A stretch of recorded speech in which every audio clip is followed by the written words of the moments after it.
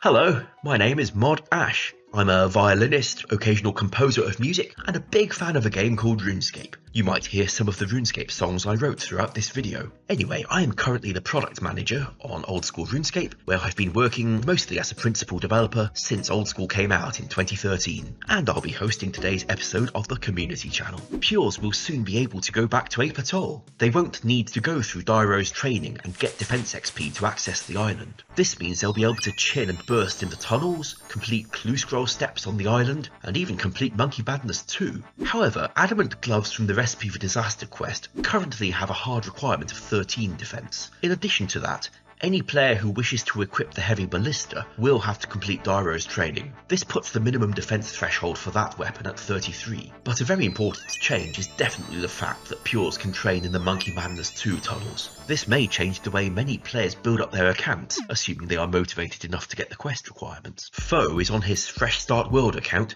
when he lets the Dorok brother have a chance. What the f, bro? Meanwhile, Dino is deep in the Revenant caves when he rolls heavy damage into his opponent.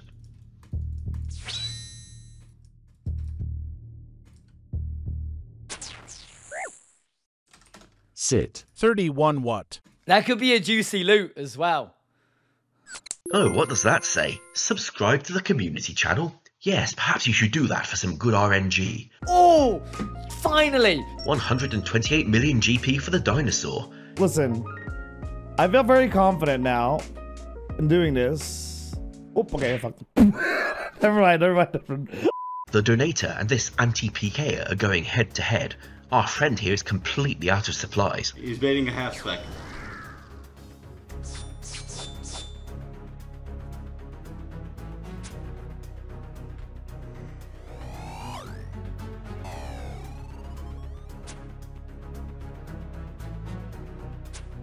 Oh my god! Oh my fucking god! Oh my fucking god, bro! Oh my fucking god, bro! I'm shitting, bro, 35 mil!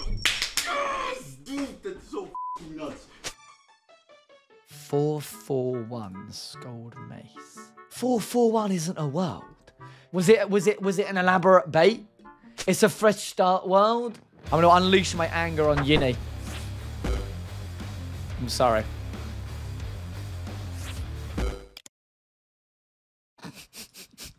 Sid proves all the luck he's had on this account wasn't because of his hardcore status. Even as a regular Iron Man, the drops keep coming. Congratulations. No fucking way, dude. Gurge gets a little caught by surprise. Bro, who the fuck is this? Bro, I didn't have my fucking protection prez. Oh my god. What the fuck? In a recent episode, we saw Soy Duro get a scythe and pet in the same raid. Not only that, but it was on his 8th kill count on his hardcore Iron Man. That's lucky. Now he's after some other items. Oh, I got a purple. Let's go. Will it be the Averniclus? Heartbreak. Oh my god, I got the Sang. The Sang staff as well. Lucky man. For our community spotlight feature today, we have 5 partnered streamers that usually play Path of Exile come to RuneScape. They are all playing together as group hardcore Iron Men. Wherever their adventure may take them, we welcome them to the RuneScape community, and it'll be interesting to see how far they can get with their remaining lives. There is one mob in early game though. There's like a special goblin called the Mind Goblin. The Mind Goblin? Yeah, do you mind gobbling these nuts? What the f... What the f***, dude?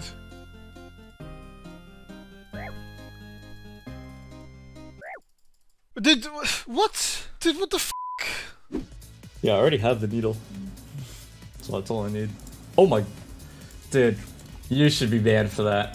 When Old School first came out, we held an annual Clan Cup, a competition that brought clans together to battle against one another in a series of challenges. In a PvM challenge, clans would try to defeat the strongest bosses that existed at the time. The players that participated in the Clan Cup still have permissions to enter the arena.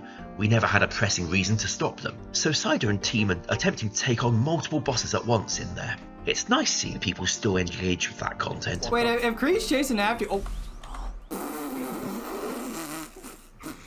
That said, If we were doing it these days, we'd probably do things a bit differently. For a start, we've got more artists, so we could have a nicer looking arena, and it wouldn't have to be written almost entirely in the middle of the night by me on my own, up against a rather tight deadline with no assets. Lake recently finished the Tombs of Mascot on his Iron Man, and now he is raiding on his Hardcore. Please, it's game changing. Please. Please, please, please. Bang. It's so good. It's so good. I'm so happy. This is your reminder to submit anything you find interesting in the world of RuneScape to RunescapeSubmissions@gmail.com, and you just might be featured on the community channel. Dino is living up to his name. He's channeling the prehistoric sounds from his ancestors.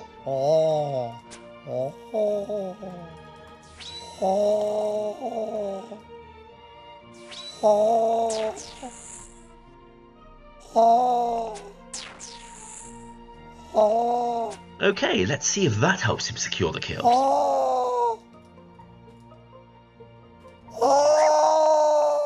Someone's give me a rune full helm, I will literally be your Discord kitten.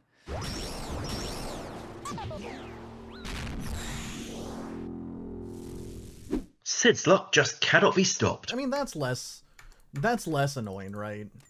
Yeah. No fucking dude, are you serious? Osku is out in the Revenant caves when he goes hand to hand against this Voider.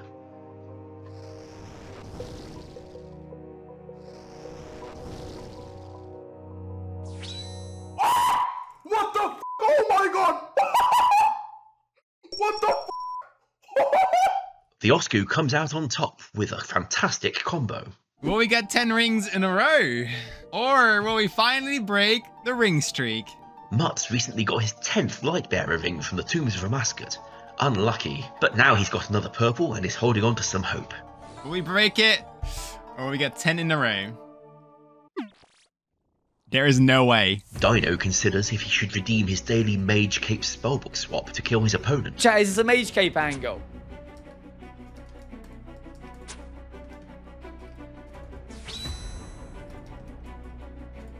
It's a KO angle instead.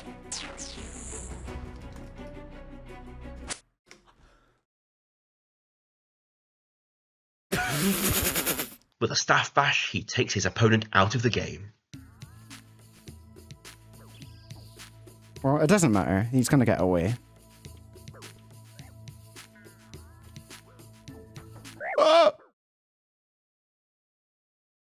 In RuneScape news this week, we'd like to buff the rewards for combat achievements, but first we'd like to reorganise the combat achievement system. We'd give every combat achievement its own point value, with harder tasks awarding more points. Some of you might choose to complete all the easy tasks, while more experienced players could complete 1 hard and 2 medium tasks and get the same reward. Let's talk about those rewards now. The Jagex team are still investigating these options, so please bear in mind that none of the following ideas are final. Currently, when players get a Boss Slayer task, they can choose how many creatures they will kill on that task. But even Grandmasters can only choose to kill up to 50 of creatures on that task. We'd like to increase that, so it scales from 40 to 65 from Easy to Grandmaster. Also, we'd like to reduce the kill counts required for God Wars Dungeon boss entry. In addition to that, other rewards we propose are increased warrior tokens from the Warriors Guild, additional pest control points per game, immunity to the drain effect in the Barrows Crypts, a 50% reduction in the cost to imbue items like rings, a 25% higher chance of a superior monster spawning, summoned thralls lasting significantly longer,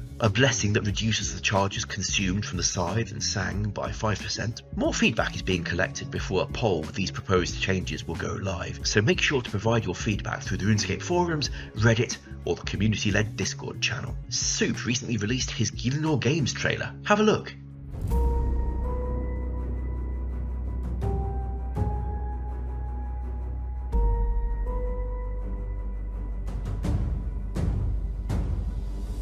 Everybody hates me. They want me gone. They're coming. Yes, that's awesome. Nobody believes a word that anybody says. I'm gonna go ahead and just deny any alliance. Hey, baby, let's go!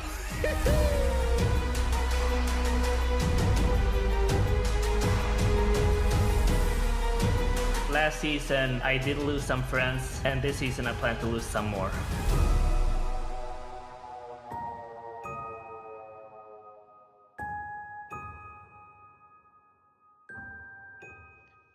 There's some seriously exciting stuff to come in the RuneScape community for the rest of this year and 2023. This has been Mod Ash hosting the RuneScape Community Channel. If you enjoyed today's episode on the Community Channel, then please like and subscribe, and maybe they'll invite me back someday. If you are interested in staying in touch with the game that we all love, I frequently post about it on my Twitter account, which is linked in the description below. Although most useful information about RuneScape is available on the old school wiki, you may see me responding to a few players about lore and how things are programmed, or even reminding them that this is not that kind of fantasy game. Thanks for watching, and I hope to see you in Draenor Village.